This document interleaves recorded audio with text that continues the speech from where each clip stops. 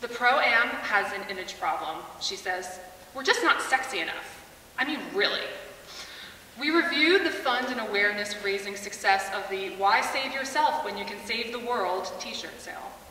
We signed a petition to get CAF services to offer fertile, high-folate versions of pizza and French fries because we're gagging on the spinach and chickpeas in the salad bar.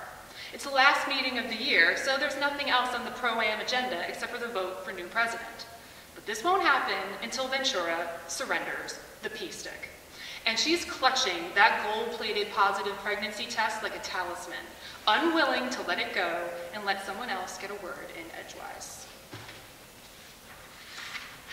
Princeton Day Academy is already on track to rack up 42 pregs this year. That's double last year's tally, but accounts for only 25% of our school's fertile female population. We shouldn't be satisfied till every little tiger is wearing one of these. She grasps the necklace that we all wear. Earlier in the meeting, Ventura proudly added another bead to her chain during the gestation celebration, when all girls earn a bronze, silver, or gold bead for entering their first, second, or third trimesters, respectively. Everyone gets a glass bead just for joining, and births are commemorated with a diamond or a rhinestone. Professionals usually have enough cash for the former, while amateurs have to settle for the latter, which is a good example of the type of thing that creates tension and called for the creation of the alliance in the first place.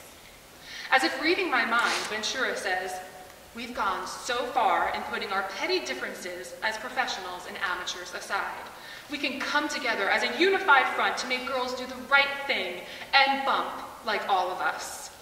Then she makes a big show out of turning her head to look at me. Almost all of us.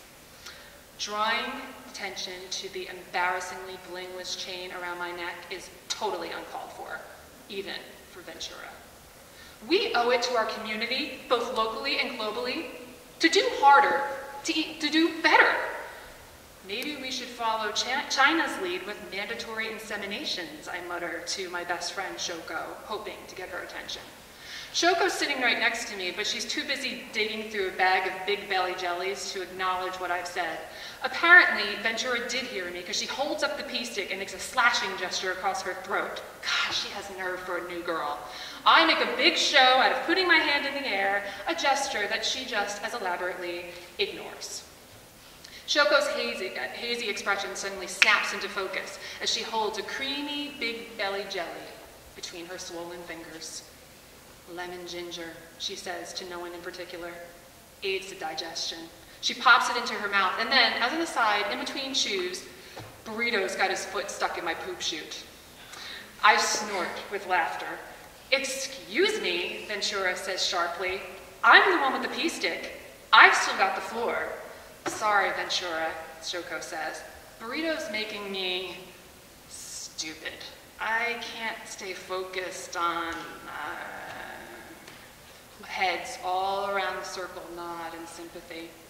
Well, that's one more reason to vote before you go on birth leave, says Ventura, tossing her glossy black hair over her shoulder.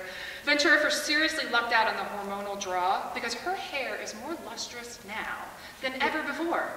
Poor Celine Lichtblau, freshman, amateur, 11 weeks. She's losing her hair by the handful, and she's still got 2 trimesters left. By the time she reaches her due date, she'll be balder than the delivery she pushes out in the stirrups. Ventura and her adorable 6-month bump now stand up and look over and beyond our little group, assuming a self-important posture, as if she's about to address a crowd of thousands, not tens. If I am so lucky to be voted our president today, she winks at the crowd, I'll make it my mission to really overhaul our image. We need to get sexier to get more girls to our cause. She puts on her most life or death serious face. I know that you are all aware of the unfortunate circumstances that led to the dismissal of our former vice president. The whole room titters nervously. Ventura's tone is somber, but her heart-shaped face takes on an even rosier glow. We live in frightening times, girls. We need to be role models, not renegers. Oh no, I can already see where she's going with this. It's our duty to work together as professionals and amateurs to promote positive pregging for the sake of all the parental units who desperately want our deliveries. Do you appreciate how lucky we are to live in a true melting pot of races, ethnicities, and cultures? In the United States, deliveries of every color and creed are valued. Do you know that if we lived in the Middle East or parts of Europe, we would be forced by law to preg with our own kind? Keep the gene pool pure, a ripple of gas moves through the group. I know, it is shocking to think that the government would try to stick its nose in our lady parts. I'm hoping that Shoko will break in with a joke about Burrito sticking his nose in her lady parts, but she's just as hypnotized as the rest of them. For the first time in history, teenage girls are the most important people on the planet. We all can't be like Zora Harding, who, as we all know, is due to make her 9th and 10th deliveries any moment now. The room breaks out into applause for the most famously prolific 18-year-old in America. But we can all aspire to her greatness, can't we? Whether you're an amateur, she pauses to look meaningfully at Celine, or a professional surrogate, she stops again to lock eyes with a captivated Shoko. Our nation needs all our pregs girls. If we have any chance of redeeming our undisputed status of the most powerful country into the 21st century and beyond.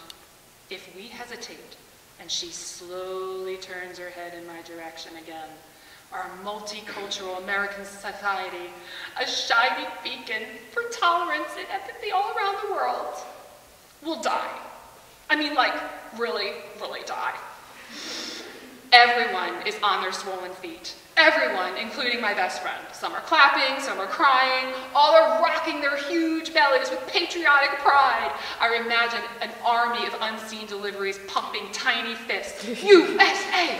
USA! USA! Even before all the votes are cast, all but 2, thanks, Shoko, in Ventura's favor, there's no doubt in my mind that I am really, really pumped.